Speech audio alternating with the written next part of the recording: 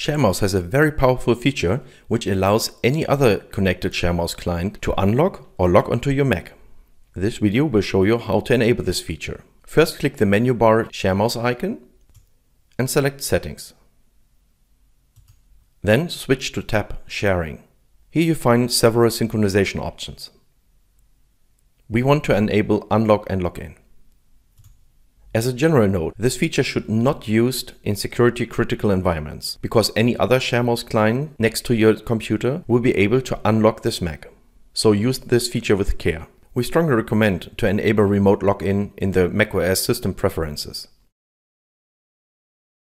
So make sure that this option is checked.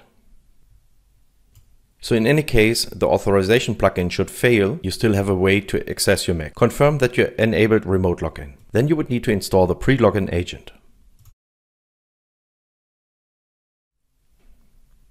Then install the authorization plugin. We would love to do all this automatically for you.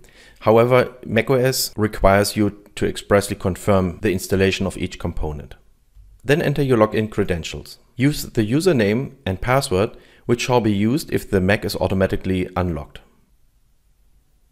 If you see all these green check marks, you're good to go and the feature is enabled.